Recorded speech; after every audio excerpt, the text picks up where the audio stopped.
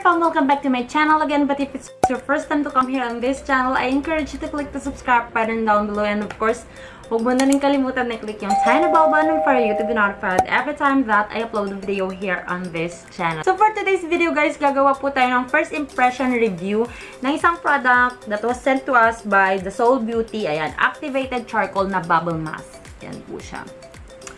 So, this one guys is parang yung mga nasa trend ngayon ng mga bubble mask lang. So, if you want to know my thoughts about this product, please keep on watching. So, mag-start lang tayo guys sa ingredients niya kasi very simple lang yung mga ingredients and parang alam mo kung ano sila at kung para saan sila.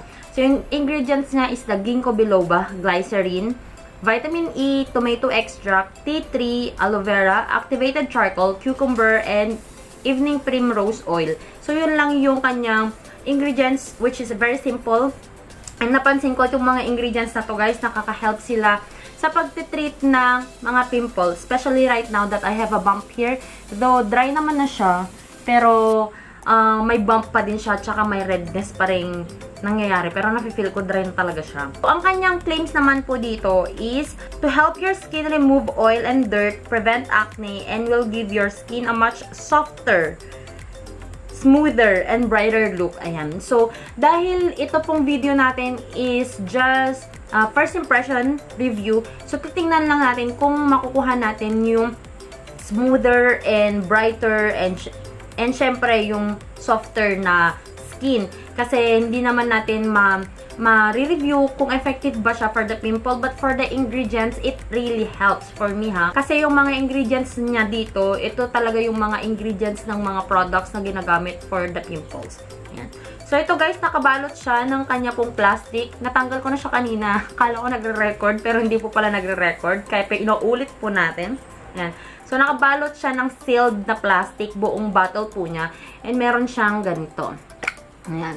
Meron siyang pump. There's this thing that I really like sa mga product na may pump kasi first thing, hindi sila ma-aksaya sa product. Matatansya mo kung ilan yung mga gagamitin mo. And very convenient siya. Hindi na yung dinidip mo yung finger mo or dinidip mo yung mga scooper na pinoprovide nila, mga ganyan. So, for me, this is very good. And currently, my skin is so dull. Ayan. Especially the past few nights kasi puro puyat sa mga exams. Ayan. So, very dull looking. Though, wala naman na akong pimple, which is really good. Ito lang, tong bump lang talaga. So, tatry lang natin siya, guys. Sa pagpapump pa lang, may bubble. May bubble na siya, guys. So, papump pa lang yan, ha. Wait lang. Bakit ganun? Hindi gumagana yung pump. Ano na ba to? Baka, ay, kasi maliit lang siyang ganyan. So, kailangan nakapabaliktad. Okay. So, kailangan nakaganito.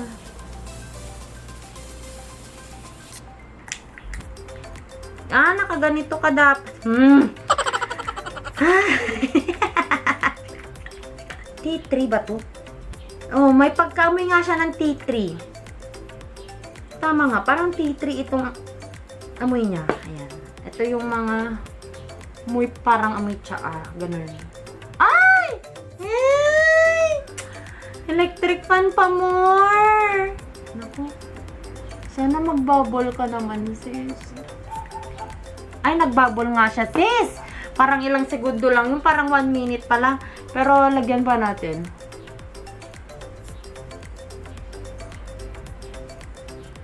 So, ito na yung kanyang bubble, guys, after mga 2 minutes. Ayan, mabubble na nga siya. Pero wala kang ma-feel na something na yung wala kang ma-feel na gano'n. Yung parang makate or parang nakakakilite na parang may movement ng bubble. You know what I mean? Wala kang ma-feel na gano'n. So, ayan siya. Wow. Magbubble ka naman para may bigote, besh. Ayan. So, wait lang natin for mga 5 minutes pa before I wash this.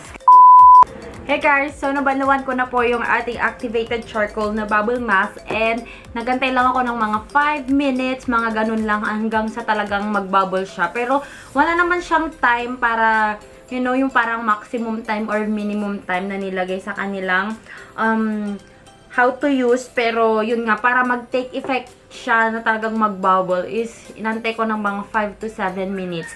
And nasa sa inyo pa yun guys kung gusto nyo siyang patagalin sa inyong skin. I believe that the longer the product stays on your skin is better din na mag-e-effect siya sa inyong skin. Sa pagbabanlaw pala guys, medyo mahirap tanggalin yung product sa skin. Kasi pagka ganyan mo siya, pag nalagyan mo na siya ng water, para siyang madulas-dulas, something na madulas. Maybe it's because of the glycerin. If you know the consistency of the glycerin guys, parang ganun.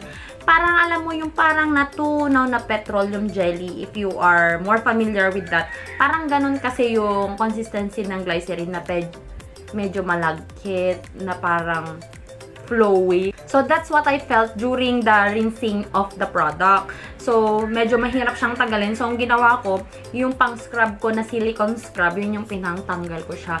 Pero yung feeling niya, alam mo yung parang kang nag-facial wash, ganun.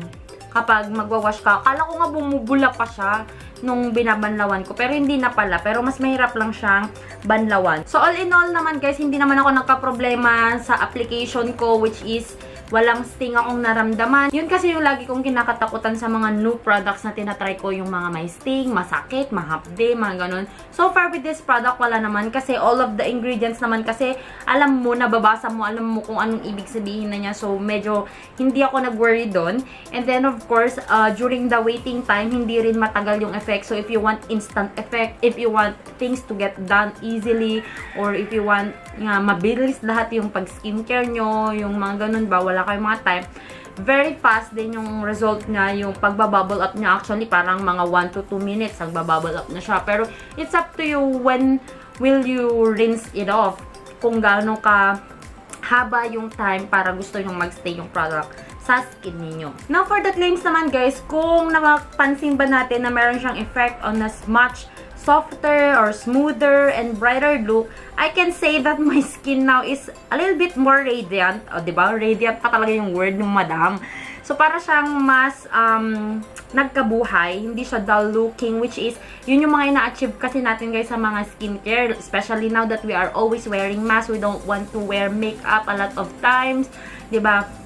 If you wanna go out, parang ang gusto mo yung bare face na lang, na wala kang nilalagay na iba. So, kapag when you use this kind of product before you go out, then your skin will become much softer, tapos mas radiant siya, parang rejuvenated, parang hydrated. Ganun yung effect niya na nakita ko when it comes to my skin. Yun nga lang, yung kanyang mga redness. Uy, in fairness ha, yung redness ng bump ko dito, medyo nabawasan. I don't know if it's because of this product. Pero ito lang naman nilagay ko. Medyo nabawasan yung redness dito ko. Ayan. So, medyo makati kasi ito.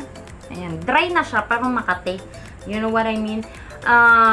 And for the pimple effect, I cannot say that effective siya para sa pimples, but I can say that it can help. Kasi yung mga ingredients niya kasi guys, especially the vitamin E, tomato extract, kaya napaka-effective ng tomato extract, tea tree, ayan, tsaka tong charcoal mismo, nakakatanggal kasi siya ng mga impurities, tsaka nalilesen yung mga pag-inflame ng skin. So, I can say that it can help, pero hindi ito yung susi mo lang para sa, pimple-free skin. Ayan. For the usage naman, parang halos hindi nabawasan yung ating product when we used it. So, I can say na very matipid.